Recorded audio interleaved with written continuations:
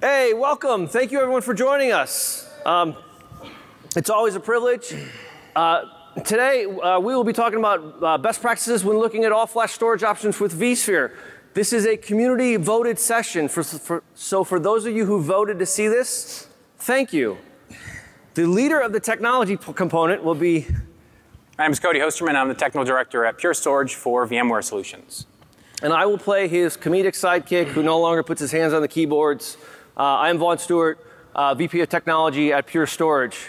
We hope you find this session informative. This will be a vendor-neutral session, so we'll be highlighting not just recommendations that we make, but recommendations and practices that go across the industry. We have more content that we can deliver in an hour, so this is going to be a little bit of speed tech, sharing with you. But with that, there are a couple mics up front, and for those of you who thought we might be having a karaoke contest, while we welcome karaoke, we will take your questions. So we'll try to see if there's some time at the end.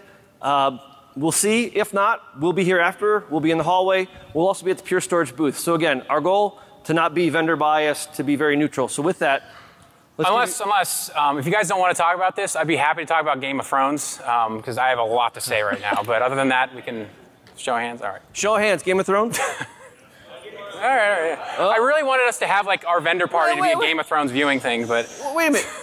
What did you do last night? I watched Game of Thrones. So did I. All right. Let's do this. All right. You want to give them our philosophy?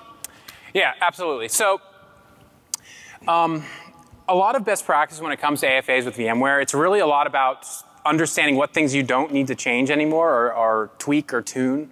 Right? A lot of the performance management tools and things like that and features are built around the concept of spinning disk, right? And so having additional performance, larger queues available for these volumes and so forth does change some of the considerations. There are some new things that you need to consider that you maybe didn't before, and we're certainly going to talk about that.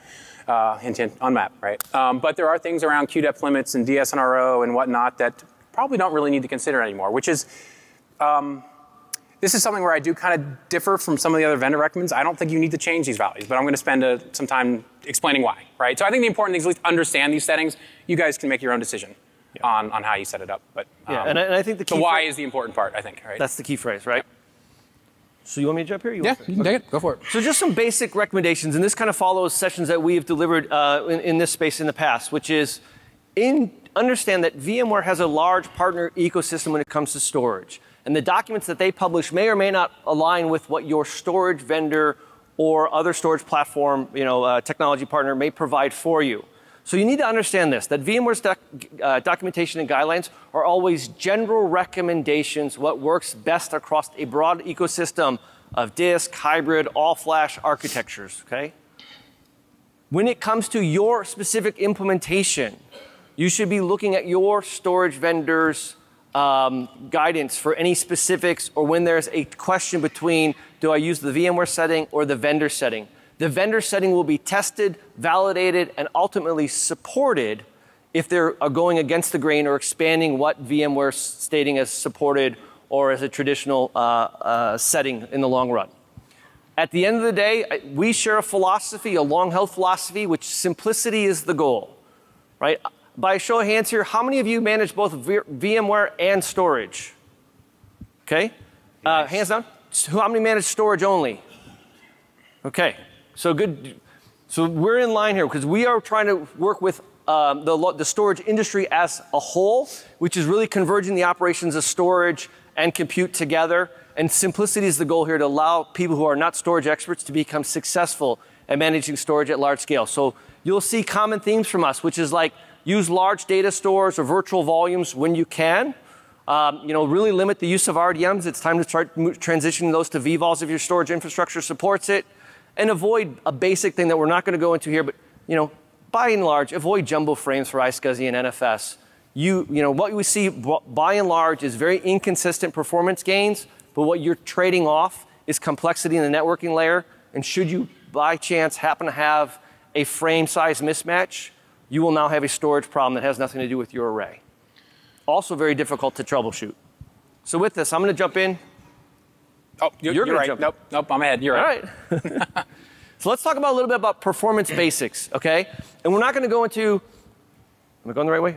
We're not going into storage I/O systems. We're not going anything about what's how to benchmark flash, anything along those lines, right? We're skipping all those basics. We're going to talk about vSphere. So let's start with multipathing. Regardless of the array that you are looking at today within the all-flash space, the large guidance is that you need to look at round-robin multipathing, right? You want to set your devices to use this, and some of the devices are going to automatically configure because they've got configuration files within inside of vSphere that help identify the array and set the vendor-preferred multipathing policy. Some of the arrays don't have those settings by default. For example, Pure Storage has been in that position for a little while. That changes with? Yeah, and 6.5 update 1, we have default rules, or 6.0 patch 5. Yeah. So make sure that you're setting, if your array is not being detected for its specific make and model within vSphere, that you will want to go ahead and start by first setting multipathing to round robin. You're going to be able to maximize the performance by leveraging I/O going out all the paths available to your host. Most AFAs are claimed by the ALUA policy, which defaults to round robin. I mean, sorry, most recently used. So that's generally why you want to make this change. Yeah. So when we look at just to level set here, most recently used is going to put all of your I/O onto a single path, and your I/O will stay on that path until such a time that you have a path failure, and then your host will then use another single path. And again, all the data will remain on that path until there's a failure and a requirement to move back.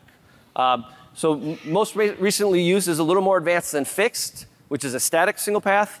Again, you want to use round robin. You want it to be a dynamic allocation of I/O up and down that path. Once you've set for round robin, now you have to look at your I/O operations limit. And the default I/O operations limit is 1,000 I/O per path before the secondary path is used in a round robin scenario. This has been a topic that has been discussed for probably a half dozen years as we've been looking at it in the storage space. But what we have learned in testing and validation and now customer deployments is there is actually an advantage to start to set the I/O per path limit down from the default 1,000 down to 1. And the reason for this, in some cases, could be performance. But that's not the metric that we want to look at. We think there's going to be some variability based on your array, and we don't want to speak for your vendor. However, what we can validate, because it doesn't have anything to do with your array, but does have to do with the multipathing stack inside of vSphere, is it will impact your failover time when you have a controller failover, whether it's planned, say, as a software update, or whether it's unplanned, say, a failure or a bug. Yeah, and I mean, so I think the only one that doesn't choose 1, I believe SolidFire recommends 5. And the main reason for that, from my discussions with SolidFire people, was that there is a little bit of a CPU overhead, changing it lower and lower. Granted, most environments are memory bound, not CPU, so the overhead is generally small, but that is the recommendation, my understanding. But the rest of them is generally 1. So if path failover time is more important to you, then setting it to 1 is probably the option. If you're really, really concerned about CPU, then maybe up it a little bit, 520 or something like that, you'll be okay. Yeah. And later on, we'll start talking about efficiencies, and I'll come back around to CPU and memory usage. So remember here, setting this policy may drive your CPU utilization up a little bit higher. We're going to show you why that's not a non-issue in a little bit later in this session. So real quick, you want to look at your best option, setting this SATP rule. Always set the rule first, right, prior to the provisioning any storage to the ESX host. That way, all the new paths that are deployed will apply to that rule. SATP is not retroactive. It doesn't go and change any of the existing paths. You can do this versus SSH, Power CLI, or host profiles. Very straightforward, lots of options depending on whether you like to take an API first or a GUI-driven type of management approach. So common questions that we typically get from customers when we look at VMFS, because it's still a predominant deployment model today, right? Large shared data stores, which is, what size should I look at? Is there a limit? Is there performance constraints I need to look at? What about the number of data stores? Is it better to have fewer versus more? Should I have more storage volumes underneath an individual data store, et cetera? And what's my virtual machine to data store density ratio? And really, we don't have any requirements now that you start to get into the all-flash array. Most modern all-flash arrays start to have global queues, so you don't have to worry about per queue, per path, per volume, which is something you used to have to deal with disk-based storage arrays in the past. What you really need to start to consider, though, is a few things like the following. First is you should always be leveraging VAAI enhancements in your storage, right? The number one inhibitor to VMFS scaling in the past was SCSI reservations and file locks. That's why the whole NFS market kind of took off, and if you were an NFS customer, I'm a culprit in that space. But that issue got resolved around 2010 with ESX 4.1 and has continued to enhance as we've gone through the VMware ESXi versions. So I don't have to worry about SCSI locks becoming a bottleneck within the infrastructure. Second, the hardware-assisted locking or the atomic test and set, right, is the underpinning technology in this space and allows us to only lock the metadata as needed versus locking the entire file system as they have to do a metadata update or change, right? And it allows simultaneous access to I/O, right? Again, we don't get caught up in the whole data store being locked because of a metadata update or change. And there's, you know, one of the concerns with ATS that have been out there, right, was around ATS heartbeating on data stores, right, where you could accidentally get a miscompare. And they basically, ESX would just tear down the storage stack, which is not a great thing, right? So that issue with the miscompares has been fixed in 6.5. VMware has fixed it in a couple different ways. So that kind of remaining catch that some people had when using ATS around heartbeating should be gone in 6.5. And why do I believe that these are your sections? It wasn't in the session earlier. We'll keep going. It's enough. No, you keep going, because I feel like I'll talk all day if you let me, so don't even get me started. All right. Yeah. All right. So, queue depths. Right. This is a common question that I get around VMware, ESX, right, and of course the flash array. And I actually do have a longer session Wednesday going into the details on queue depths and all that stuff. But it's important to talk about in this, right, because it is a question that comes up. And one of the concerns out there is that in my best practice documentation for Pure, I tell people don't bother changing it, right, and that does differ from some of the AFAs. So once again, obviously talk to your vendor, consider the ins and outs. But what I'm going to try to do here is just give a real quick overview on how the queuing works and why it may not matter in your environment, at least from defaults. So the first question is, what is a queue? What is a queue depth limit? Right? It's basically how wide your lanes are. Right? The common example I give is like, you know, the grocery store. Right? If you have one register, you can service one customer at a time. So your queue depth limit is 1. Right? If you have 2 registers, you can service 2 people at a time. Right? Your queue depth limit is 2. Right? So more people, more outstanding IOs, more concurrent IOs can be handled at once, right, when your queue depth limit is higher, therefore allowing you to get higher levels of performance when we're talking about throughput in IOPS. Right? So from an array perspective, conceptually it's no different. Right? How many you can process at once to a VMFS data store or a raw device map is called an outstanding IO or concurrent threads or basic in-flight IOs, IOs that are being processed beyond that layer. Right? If there's a limit at that layer, only so many can be processed, and then they're going to start waiting. Right? So generally inside of VMware, the queue depth limit is going to resolve itself to be around 32, meaning that the default configuration for your standard VMware environment is going to be, hey, I can handle 32 outstanding IOs for this data store on this host at once. So the question is that number good for you? Should it be changed? Or should it be lowered? Should it be higher? Should it be dynamic? I don't know, right? So the first thing you need to understand is there are different queue depth limits. And now I'm not going to get into like buffer credits and switches and things like that because that's kind of a different conversation. Generally, these are the ones that really are important in most environments. There's your storage array queue depth limit. There's your HBA device queue depth limit.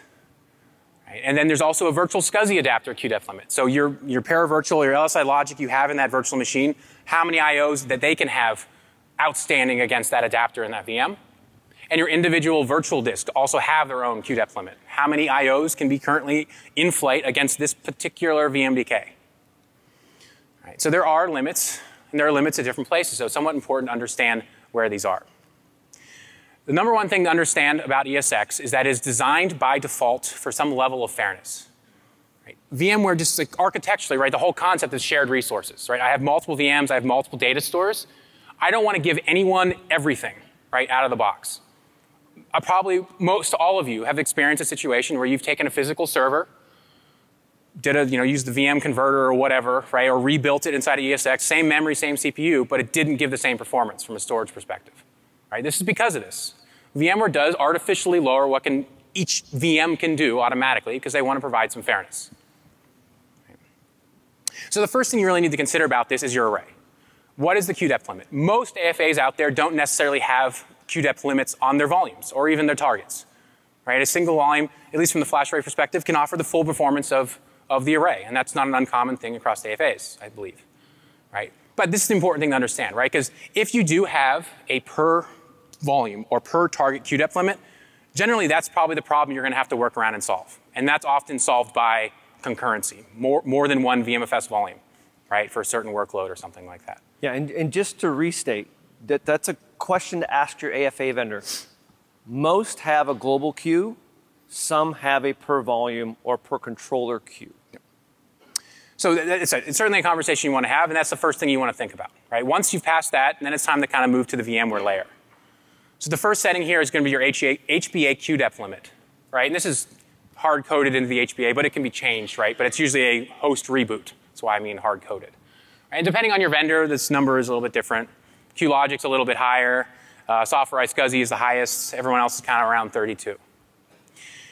If you have one VM on a ESX server on that data store or accessing that RDM, this is the value that's going to matter. This is going to be your current effective queue depth limit for that volume. Now, DSNRO is the next question around this. And this sometimes gets a little confusing because it is a little bit confusing. DSNRO, called Disk Schedule Number Requests Outstanding, is actually an option that doesn't exist anymore. It's just what everyone refers to it as. This used to be a host-wide setting on your ESX server, and that all your VMFS data stores or RDMs would get this. And essentially, it's a hypervisor level queue depth. Right? If you have more than one active VM on that data store on that host, the minimum of this value in your HBA queue depth limit is going to be what your actual queue depth limit is. Right? So if these were set differently, you could go in ESX top and you'll actually see the number go up and down and up and down and up and down.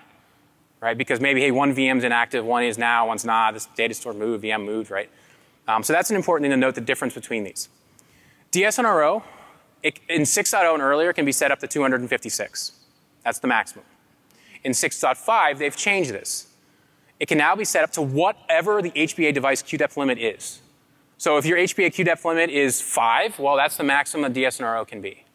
Right? If it's 2,000, we can set it to 2,000. Right? So this change in 6.5 makes a lot of sense. So in 6.0 and later, or rather 5.5, I think, update 3 or something, this is a per data store setting, and it's kind of referred to as number of outstanding IOs with competing worlds. DSNRO is just a little easier to say, so that's what I refer to it as. But this is the hypervisor level queue depth limit. Right? So in the end, your effective queue depth is going to be the minimum of these two if you have more than one VM on that host. So generally, the guidance is if you're going to change them, probably want to make them the same. In 6.5, they help you make sure that's true, but it's a general guidance around that. So we'll get into what that number should be or what that means in a bit, but first let's talk a little bit more about the rest of the stack. So inside of your guest, there's a virtual SCSI adapter. Right? Generally defaults to LSI logic. There's a few others. Paravirtual is across the board. All vendors recommend this for best performance. It also has the lowest CPU requirements for the I/O stack. That's one of the most important things is that if you have, now if you're just spitting out like 150 IOPS, you're not going to see a difference. Right? But if you're pushing a workload that deserves PV SCSI, you're going to see a CPU difference on your ESX server. Right? It's more efficient, right, in general. But it also has, coming back to queue depth limits, higher queue depth limits. By default, you can push up to 64 outstanding IOs to a given virtual disk and 256 to the whole SCSI adapter. And both of those values can be quadrupled, which is much higher than LSI can do. Right, so if you need to push a lot of concurrency to a VMDK, a lot of outstanding IOs at once, right, paravirtual plus some tweaks need to be changed. These tweaks are not an ESX level setting. They are done in the guest, right, to make it 64 or 256 or whatever number you're looking at. So simply switching to PV SCSI is not going to improve your performance. This is an escalation I see a lot. Hey, you said best practices, paravirtual, why am I not seeing any difference? Well, the thing to remember, right, is the device queue depth limit below that, the layer below it, has a limit of 32. So if you set PV SCSI to 256, yeah, you can send out of that VM 256 IOs at once. They're just going to wait at that data store level. Because the data store says, hey, I can only send 32 at once, so the other ones have to wait. Right? So simply switching to that is not really going to help you. So let's quickly talk about finding out if I should switch. Right? So there's a value in ESX top called DQLEN, disk queue length. Right? This says what your current effective disk queue length is for that RDM or that VMFS. Right? So doing the math between DSNRO and HBA queue depth limit, that's what it actually is. Then there's also active. This is how many outstanding IOs are currently being sent against that data store. Right? In this example, I have 32, so my queue depth limit is maxed out. Queued is how many are now waiting inside of that ESX server for that data store. These are waiting, therefore incurring latency. Right? Since they're waiting to get through that queue, they are adding latency, adding time, right? Hurting your performance. Now maybe you want that, right? Maybe you don't want some VM to go crazy and overwhelm everyone else. Yeah, wait in the hypervisor. Right? But if you see a non-zero value in queued, you have queuing. Right? So, should I change them with my AFA? In general, my recommendation is no. One of the reasons is it's just like, hey, why change something if you're not having a problem? Don't break what's not right. Don't fix what's not broken. There we go. But I think there's also some math behind this. So this goes down to what's referred to as Little's Law. And this is one of the things I wish I was born like 100 years ago and I could create some really basic math and name it after myself. But essentially what this is saying if it takes you so long to do something in X amount of time, this is how many times you can do it, right? If it takes me 1 minute to pick up a rock, I can pick up 60 rocks in an hour, right? 60 rocks being my IOPS, right? Instead of an S, it's an H, right? And so using our grocery store analogy, if a customer takes 1 minute to go through the register, and you have one register, you can do 60 customers an hour. Right? If you have 2 registers, well, your maximum queue is double that, and you can do 120 customers in an hour. Right? So if you know how long it takes to do something and how many threads you're pushing, you can calculate your IOPS, or whichever of those values you have. So now let's look at this from a storage perspective. 1 second is 1,000 milliseconds. Right? Let's say my average latency on my AFA is half a millisecond. Right? Therefore, with 1 outstanding IOs, I can do 2,000 IOs in a second. 2,000 IOPS. So the limit of VMware, right, is 32 outstanding IOs. So running that math with a half millisecond latency on average, I can do 64,000 IOPS per host per data store at default settings. Out of curiosity, how many people on average are doing that? So, hence, well, that's about right. A few. Use a few, and that's usually what it is. Those people are the ones who probably want to change it. But in general, you don't need to change this. Every time you make a setting and you open a case with VMware, they're going to say, hey, why'd you change DSNR or why'd you change this, right? And you're like, I don't know, it goes. It's a larger number, right? No. I would generally not change it unless you really need that kind of performance. Now, granted, if your latency is super, super high, then that queue is worth less, right? Because every IO takes so much longer and you can do less IOPS. This is why traditionally you had to do so many data stores, right? Because the arrays had per volume queue depth limits, and therefore you had to parallelize from the array perspective. The AFAs, you don't really need to do this, right? So you can push this kind of performance. So, do I need to change it? Depends, usually not. If you think you're going to be on that kind of performance, right, then yeah, you probably want to increase it. In general, though, most workloads are distributed across your hosts, across your even data stores, right? Every host you add to that data store can then do another 64,000 IOPS.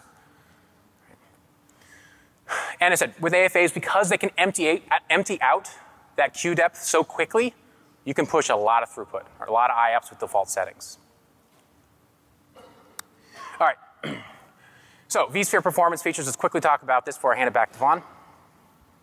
One of the things that AFAs offer is sub-millisecond latency, and often sub-millisecond latency through failure.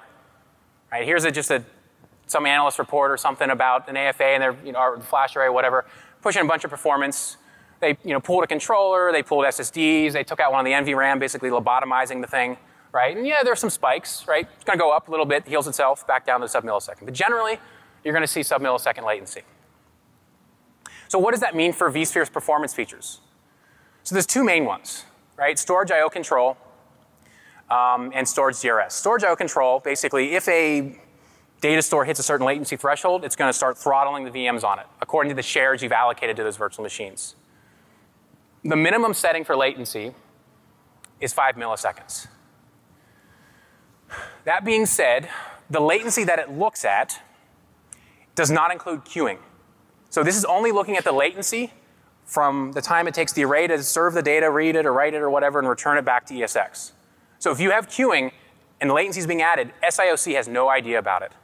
Right? So what this means is that for SIOC to kick in, you need to have some pretty big time latency on your AFA. Right? So SIOC may not be super useful on AFA unless you're really, really pushing it super hard. Yeah, and let's put this in perspective.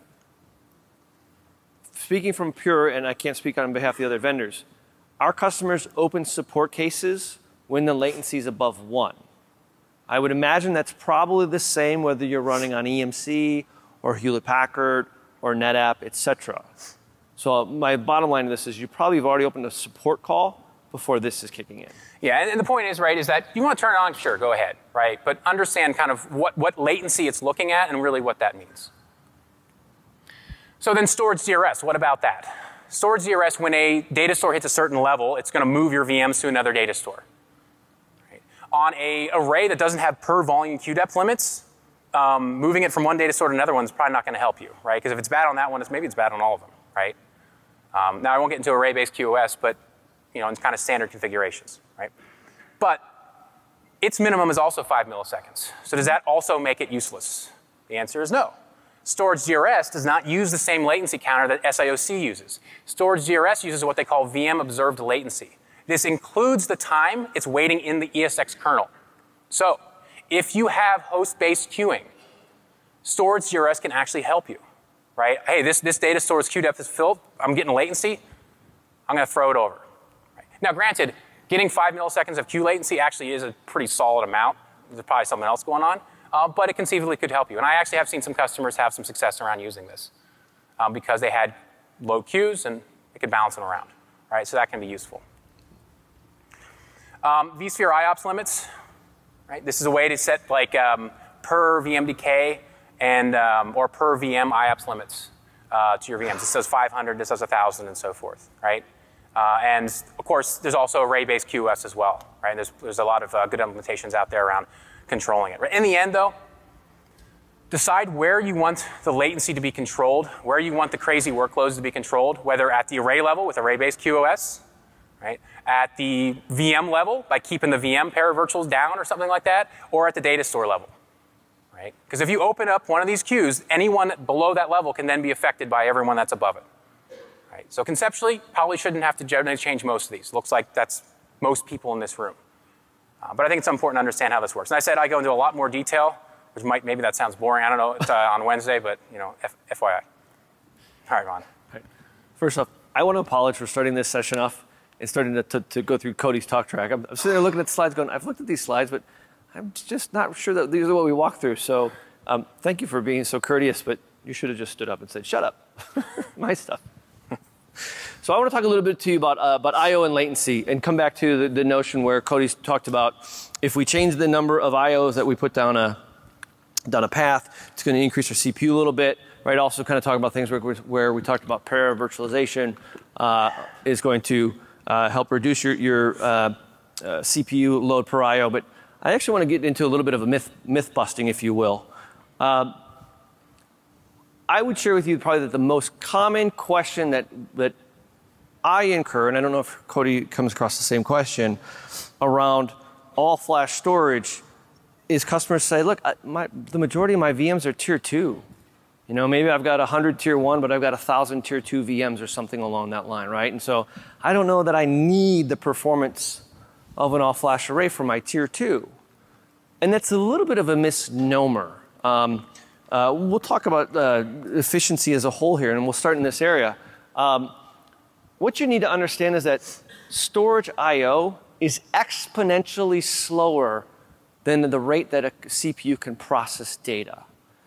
And so while we're all used to someone saying, look, I moved a high demanding or high performance application, let's say like a transactional database workload, be it SQL or Oracle, and they move it on an all flash array and everything's faster. Like we get that, we grok that.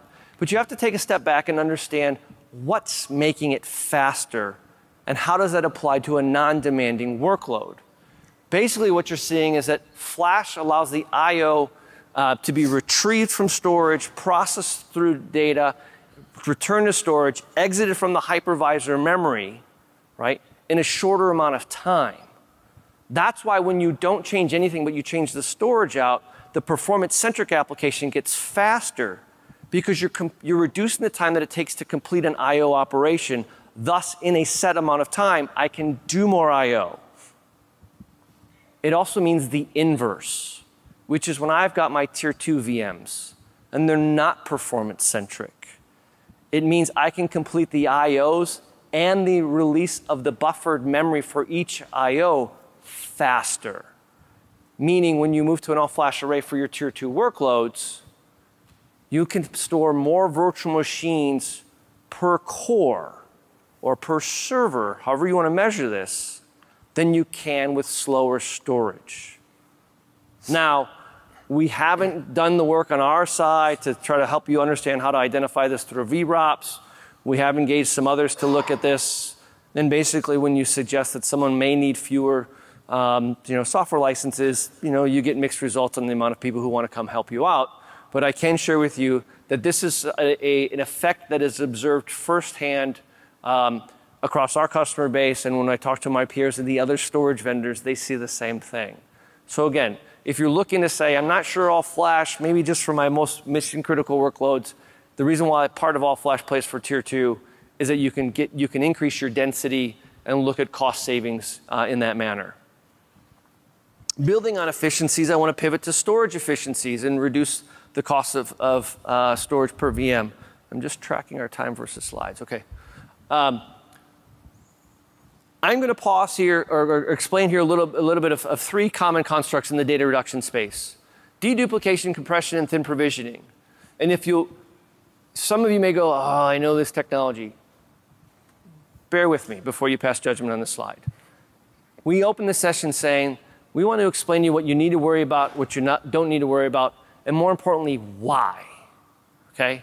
So I want to break down, because storage efficiency technologies are not the same per implementation, are not the same across the board. And so I want to give you some points that you can use. I'm not going to give you a right or wrong, but I am going to guide you in some areas. So when it comes to deduplication, if your vendor does inline, background, both, at the end of the day, the results are going to be nominal, right? Am I saving it when it comes in, or am I saving it later on in the capacity tier? Usually, by and large, has no effect. Really, the only difference between if your vendor is inline-centric or background-centric or both is really around, how was the architecture designed with data reduction technologies in mind? Is it kind of, native to the platform, or was it added on later? And really, the bottom line is, does it impact performance? That's deduplication. Okay.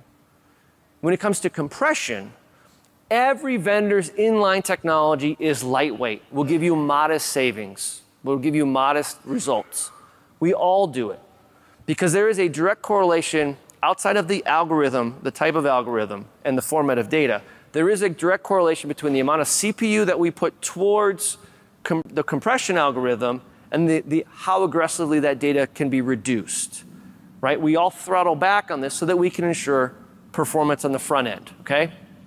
And then thin provisioning. Thin provisioning has always been, in my opinion, a half-baked solution until recent years, because it allowed you to start off thin, not having to allocate all the storage that you needed, but virtual machines all grew in capacity over time, and they could not shrink. Right? When I've been at Pure Storage, almost hitting my 4-year anniversary here, about to start my 5th year. Prior to that, I spent 13 years at NetApp. We did a study back when I was in NetApp that we shared at an older VMworld that's online. That basically found that roughly half of the data in your virtual machines, in your VSI environment, is comprised of data that is deleted, but the file system still holds on to it. That's what I mean by when I say thin provisioning has always been kind of half-baked. It's thin to begin with, but you get fat over time. Okay? So what matters in deduplication? What matters isn't inline or background. It really matters in kind of two areas. Are you doing it on a global basis, or are you doing it on a per volume or per disk group basis? And the bottom line here is not to say like, hey, I have it across the whole array. It's saying, am I making sure that I only have one copy of a block that's being deduplicated across the whole footprint, or do I have multiple copies because I have multiple volumes or multiple disk groups? Right? I can have the same reduction ratio on each volume relative to a global, but I still have, if I have 3 volumes, I still have 3 independent copies of that data. So right, I'm now at a 3-to-1 delta or difference. So don't always go by the ratios, right? You have to look at what is my raw capacity and what am I utilizing. And the bottom line here is global is typically better than per volume. And you can see weird behaviors like intervolume X copies, right? Like I'm making copies, clones in one volume, and it's costing me nothing. All of a sudden I got to make one into another volume or data store, and all of a sudden, boom, my storage footprint expands because I have per volume type of boundaries. And the second is just granularity of block size. And it's a real quick rule of thumb here. Smaller is better. That's all. The more precise you can be at finding matches, the more matches you can take out of the storage subsystem.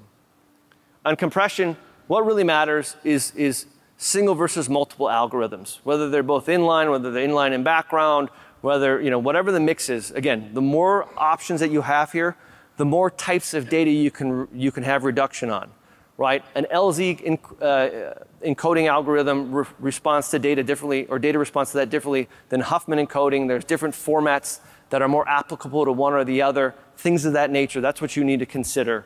So in compression, we're all same on inline. The more that your vendor offers, the better you'll be down the road. And then when it comes to thin provisioning, and we're going to expand on this in a moment, what really matters is don't think of thin provisioning as a protocol. Think of it as a suite of functions. So the first thing you need to do is, does your storage array allow you to override when the host or the application is forcing thick provisioning?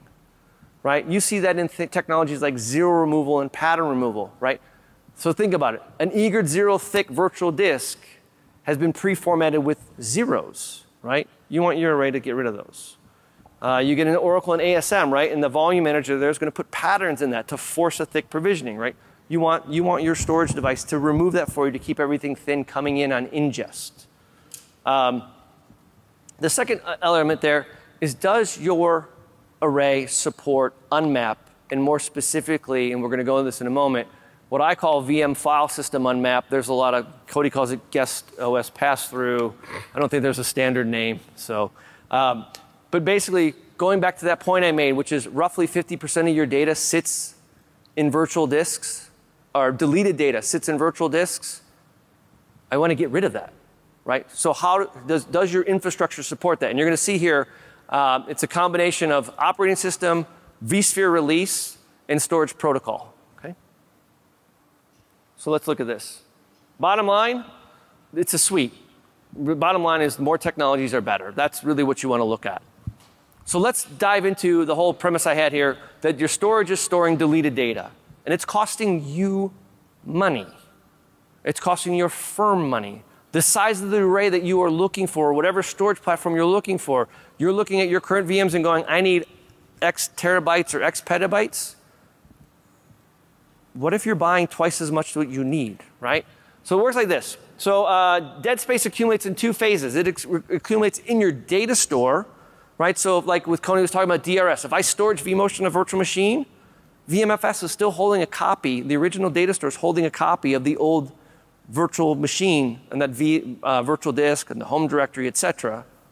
It also lives in the file system, be it NTFS or ext3 of the virtual machine.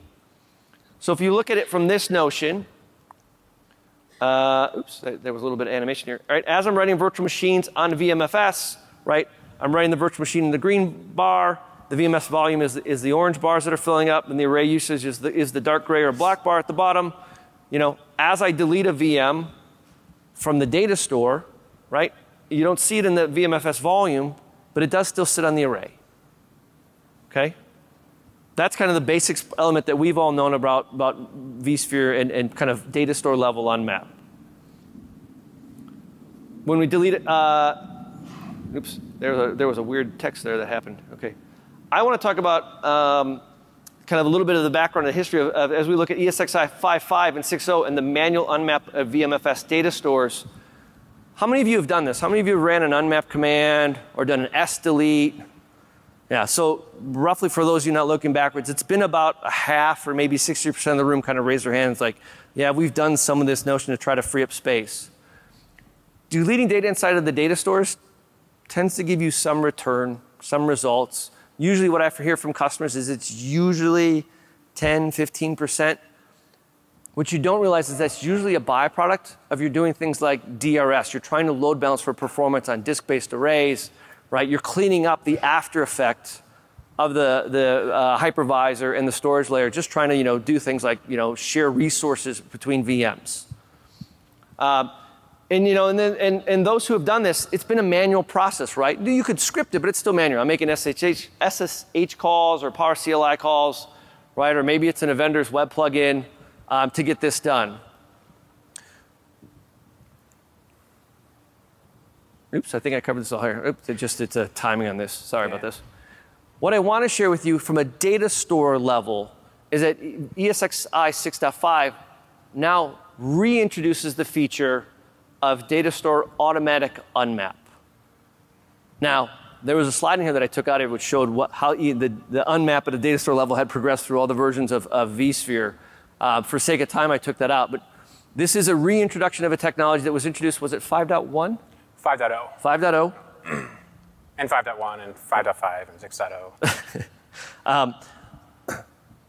That the long story short was the automatic unmap feature became a challenge for disk-based arrays. You could flood the arrays with I/O requests, and basically unmap was looked at as very similar to like an I/O storm and was problematic. As you get into this with an all-flash array, these devices are better able to handle this enablement. And again, because most environments are aged, when you first upgrade to vSphere 6.5, you can expect a little bit of what I'd call an unmapped storm as vSphere recognizes like, hey, now I have this capability, let me get rid of this data, right? It doesn't do a nice trickled out update for you. It just kind of recognizes that there's data that's been deleted and immediately goes and processes it. And this was what usually caught most customers by surprise and why it was a challenge historically. As Cody noted here in the bottom bullet, if you have a large environment, this could be 12 hours or more in terms of a process that kicks off at the beginning where you've got this raised level of I/O load on your array. So as you migrate from disk stores to all flash arrays and you're going to do a 6.5 upgrade, right, you may want to just plan for this appropriately. Yeah, the main point, right, is that moving to 6.5 really is a good best practice for AFAs because it automates unmap and you don't need to worry about it anymore. It's an asynchronous process. So ESX hosts kind of coordinate with one another. They reclaim it over time. So you don't need to worry about running it manually or scheduling it or whatever, right? It's just a problem that takes care of itself over time. Now this is data stores. Now I put in parentheses here at the top, right? This also occurs in vVols, but I'm not going to go into vVols. That'll be something Cody's going to pick up here in a moment. What I do want to share with you though is what I'm calling VM file system unmap. This is getting rid of the data that's locked into NTFS and for NTFS on your Windows systems, EXT on your Linux systems. So vSphere can automatically unmap or reclaim this space, and unmap's a technical term, reclap's more of a conventional term, right? But you need to be on vSphere 6 at a minimum for this to work. But really the recommendation is 6.5 update 1, because what we have found as vSphere has been bringing this to market is we found bugs along the way that prevent customers from, they go through all the steps to turn this on, and they're like, hey, why is it not working, right? So the first value that you need to take is this configuration setting here inside of vSphere, which is vmfs3.enable block delete, and turn that value to 1 to enable it. Note, that is not needed. If you're using VMFS 6, that value is no longer needed. It's only for VMFS, I know it says VMFS 3, it's a whole thing, I don't want to get into it, but it's only for VMFS 5. If you're on 6.5 and using VMFS 6, that value doesn't do anything anymore. Oh. There's technically a bug in 6.50, and they fixed it in 6.1, or 6.5 update 1, but that's a whole other thing. Thank you. But yeah, VMFS 6, you don't need this anymore. The next thing that you need to have is you've got to make sure, so we said, right, 6.0 is vSphere version, VMFS 5 with the setting, but you got to have your VM hardware version set to 11. Your virtual disks need to be thin, and of course enable block delete. So again, as you adopt new storage technology, we're going to make a recommendation, both of us here, that you adopt thin, and we'll explain that in a moment. So we'll get to the why. But let's walk you through this example again. So I've got my array at the bottom. I've got my VMS volume on top of it. I deploy a virtual machine. These rectangles are empty because there's no data in them. I write data into the virtual machine. It writes it on VMFS. It writes it on the array. We're all good, right? I now delete some data inside the virtual machine. And what you can report on is that there's free space. Now, technically, if this did not have unmap, the data is still sitting there. But because now you have unmap, now what the virtual machines are doing, or by default, is the operating system is passing an unmap command down and saying, I actually really want to get rid of what's in the file system that's been marked as delete. So then you see the issues, the unmapped commands get issued from the guest, VMS reduces in size, and then on the array, space is gone. So again, in the past, if I back up here, right, I think I have free space in the virtual disk, but on the array in VMFS, it still resides. Now with unmap, it passes all the way through. To give you a different perspective on this is a before and after within vSphere browser of what unmap looks like. On the left, you see a virtual disk that's 31 gigabytes in size. We updated the hypervisor to vSphere 6.5 with the settings enabled, and that drops down to 8.7? Right, 8.7, 8.8 gigabytes virtual disk. vSphere will actually shrink the size of the VMDK. So how does this matter, right? I got a data reducing array. All modern all-flash arrays have data reduction inside them. Obviously, there's some variability that we talked about. But why would I care about unmap? Here's a customer that's running with 6.25 terabytes of thin provision virtual machines, right? Whatever the thick provision size is, probably something like 12 or 11 terabytes. But they've done thin, so they're at 6.2. It's reduced in this example, right, to 1.25 terabytes. They're getting a nice 5-to-1 data reduction ratio. These are virtual servers, not desktops, right? Everybody be very happy about this. Then the customer upgraded and enabled unmap. What you see here in the reporting from the array is the blue bars are the actual used data, and the purple bars is the snapshot data. As you see unmap start to run over the course of about a day or two, you see a big shift between the blue bars, which is the active data, and the purple bars, which is snapshot. The array is holding on previous versions for recovery, as you want a snapshot to do. But what you net in this customer example is you go from 1.25 terabytes of data to 740 gigabytes. I think this example is 41 or 42% savings. And it goes from a 5.5-to-1 data reduction ratio to an 8.4, oops, that's a typo, 8.4 unreported to 1 data reduction ratio. I put unreported in there because we as storage vendors don't know how to track and accumulate what unmap means, because it's dynamic. It's everything that's kind of in flight. Bottom line, right? Again, as I said, why pay for storage if you're holding on to data that nobody wants? We talk about policies about moving, in-access data, like in NAS and unstructured data sets, to lower tiers. How much you get rid of it out of your structured data sets called virtual machines. So real quick, a couple tips here. When you're in Windows, right, unmap is going to be supported for you natively in Windows 2012, R2, 2016, 8, and 10. You can either do scheduled or automatic unmap. Why pick one or the other? Automatic there's some evidence out there that automatic can add a little bit of latency, but it's to like deletions. If you're doing super high performance and you don't want even unmap commands to fill a slot in your queue depth, then maybe just do it on a schedule, right? Once again, that's probably a edge use case. Generally, automatic's going to be fine, but that's probably the one situation I might do it manually instead of. And to be clear, by automatic, there's nothing for you to set. It's already the default behavior inside of these versions of Windows. You can schedule. So our default recommendation, staying under simple, stick with automatic. I will say, though, with Windows, yes, it's supported with 6.0 ESX. It's probably not going to work. There's some granularity issues which have been fixed in 6.5. So once again, basically this whole presentation. 6.5 U1. A patch 1 and then U1 again. U1. In the end, really, our whole presentation is saying move to 6.5 and VMFS 6, I think, is really what we're saying. But, yeah, ideally, again, if you're looking at new technology. Now, when you get into Linux, it's a little different, right? I can do it one of two ways. I can schedule, just like in Windows, I can schedule the unmap, right? And then I can just do an fs trim command with a cron job, nice and simple. Or I can do automatic unmap. But to do automatic, I've got to unmount and remount the volumes, which can mean application downtime, application offline. as well as a lot of work on your parts. And when you're running FS trim, I recommend running it with the -v for verbose. It'll tell you actually how much of that file system that it issued unmapped to. It's a good metric to see. Yep. So my recommendation in this space, and this is a Vaughn recommendation that I see live on stage if Cody agrees with, I think you go with scheduled in the Linux space because it's simpler to get set up on your deployed Linux VM fleet, right? I can literally just drop the configuration into the cron.d folder on all my Linux hosts, and they're going to automatically pick up the schedule and start executing FS trim commands non-disruptively, right? I don't change production at all. I can schedule this with Puppet or whatever the scripting layer that I like to use, and I move on. If you do automatic, remember, that's probably better to jam in your templates for future deployments. This is our tip. I think we already touched this, patch 1. So there's a fix in patch 1, ESX 6.5 patch 1 that allows ESX to handle misaligned unmaps, which basically most of Microsoft's unmaps are misaligned, so they'll all fail. So in 6.5 patch 1 and later, if they get a misaligned unmap, they just zero out the part of the virtual disk. If they get an aligned unmap, or a segment of that is aligned, that will make it through and it'll shrink.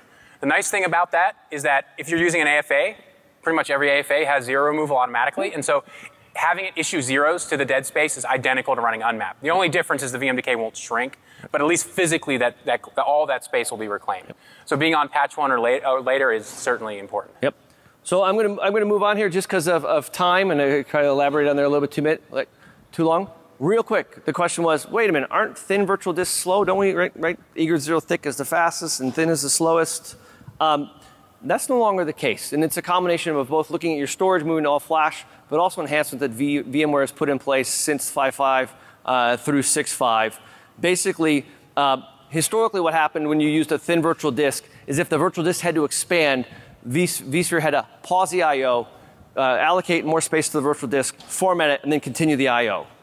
That's what the issue was. That still exists today, and it's a little more optimized, but what you need to realize today that most performance-sensitive applications, and again, I'll go back to common things, SQL, Oracle, other structured databases, tend to pre-allocate their space inside the virtual disk. They're already grabbing that space, so the I.O. overhead or lack that you're going to have is when you're first deploying, and is only going to occur when you tell that database to go ahead and grab more space. So really what you're going to see is if you've got like an unstructured data set sitting in a thin virtual disk that's going to kind of grow on a per file basis, in an ad hoc fashion, that's really probably the only time that you're going to see this performance impact hit. So by and large, again, start thin, get all the storage savings. If you have a performance issue, right-click on it and change the format to thick. Because frankly, I mean, when you look at the difference between eager 0 thick and thin, eager 0 thick, right, zeroes it out at first. And with thin, it allocates the segment, and then it zeroes it out, and then the write can be committed. Often the overhead penalty was sending those zeros, not even really expanding the VMDK. And writing a 0 on an AFA is pretty much the cheapest thing you could possibly do, right? I mean, it's just like basically the AFA gets the 0, I'm like, okay, great, and then just essentially discards it, right? So the latency hit you get from that zeroing in thin on new writes is greatly diminished, right? So unless you have extremely performance-sensitive apps, I would go with thin because then you get the in-guess unmap. Otherwise, you're 0 thick. But again, know if your app pre-allocates or not. So one quick thing I want to talk about, there are a couple vVol sessions, so I'm not going to go into detail about vVols, but the one thing I do want to mention just kind of in relevance to AFAs, right? First off, what is vVols? Storage policy-based controlled VM granular storage. Oh, you should be in marketing. Yeah. Basically, you get an individual volume for every VMDK on the array, right? There's a lot of other benefits, but it take me 6 hours to go through all the cool stuff. But anyways, storage policy controlled VM granularity. Right, so the question here is that I have a lot of virtual disks going through what they refer to as a protocol endpoint. Right? When vVols are created, the array automatically creates them by request from VMware, and they all get bound as a sublun through a protocol endpoint. And so when you see that, you're like, isn't that a bottleneck? Right? If I have you can have 16,383 vVols bound to a single protocol endpoint. You might be saying, all right, I didn't have a bottleneck with VMFS, but this sounds like a performance bottleneck. Right? Well, first off, how queuing works with protocol endpoints and vVols is no different than VMFS. There is a queue depth limit on your protocol endpoint, right? And all your vVols under that PE share that queue depth limit. Right? So the first thing, of course, about your AFA is understand how they manage their protocol endpoints. Once again, if they have a per volume queue depth limit on that PE, you might need more than one PE. right? Because that might be where your bottleneck is. Right? The important thing to note here is the default queue depth limit for a protocol endpoint is 128. This can go the whole way up to 4,096, right? Which, if you do the math with Little's law again, half millisecond latency, that's 8 million IOPS per protocol endpoint per host, conceivably, right? At that point, you need more than one array, probably not more than one protocol endpoint, frankly. So they have really opened it up from a protocol endpoint standpoint. There is a host-wide setting called PESNRO, Protocol Endpoint Schedule Number Request Outstanding, that dictates the default value for protocol endpoints, and you can change that. And you can also individually change it by changing the number of outstanding IOs per world for a PE. So VMware has really opened it up from a queuing perspective inside of virtual volumes. All right. So, inclusion. Thank you. Really, the long thing was VMFS 6, 6.5, a lot of really great enhancements from ingest, unmapped, scalability perspective, and just performance, right? Other than that, we have about 5 minutes to take questions, and then we'll be outside, too, to take more questions. So thank you. Yep. First off. Yeah.